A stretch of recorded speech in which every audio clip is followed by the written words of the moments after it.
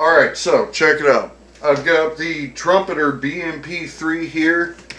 I ran into an issue with the tracks. They give you those damn tracks, so you've got, they don't snap together, you got to glue them together, you've got to glue the track hoops on them, put them on a piece of masking tape, drape them over when it's halfway dried, and hope for the best. Well, I'm not doing that. Those are going in the trash. There will never be a review on it. I refuse to work with anything like that because I'm lazy. Instead, what I did was I went out, ordered these MiniArm tracks for the Trumpeter BMP-3. There's the description and the part number on it there. There's the tracks. I'm already very happy with them. Very simple. They're just like the ones on the Ming that I just completed. They come with no sprues. They're all very well molded. I've only found a very little bit of flash so far. I've put a couple of them together. They are workable. They snap together like a breeze, although because I'm doing a video it's probably going to give me trouble.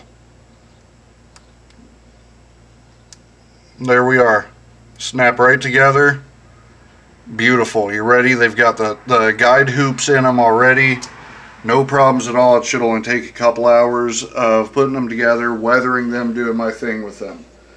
I love them. I will buy them again. They're about $33. They make them for multiple kits. The problem I do have, and I'm not here to talk bad about anybody else, I'm not here to talk bad about a seller. They were bought from Amazon from a store called Lots of Models. They originally sent me just the drive sprockets, even though we ordered the drive sprockets with the links. Well, that's not a big deal. They probably have a lot of sales going through there. It's understandable. We'll contact them. We'll get a hold of them. They'll make it all right and everything will be cool, right? No. We contacted them. Their reply was, well, in the morning we'll get in and we'll check what's going on and we'll see and we'll send you new ones. 3 days later, we had to shoot them an email and say, since you still haven't done this, we're filing the complaint with Amazon. All of a sudden, within an hour, they found them and they're shipping them out. So, I'll leave that up to your own discretion. Like I said, I'm not here to trash anybody or speak lowly of anybody else. The tracks, made by MiniArm, they are amazing. I will buy these again if I ever run into that kind of track again, because I will not work with that.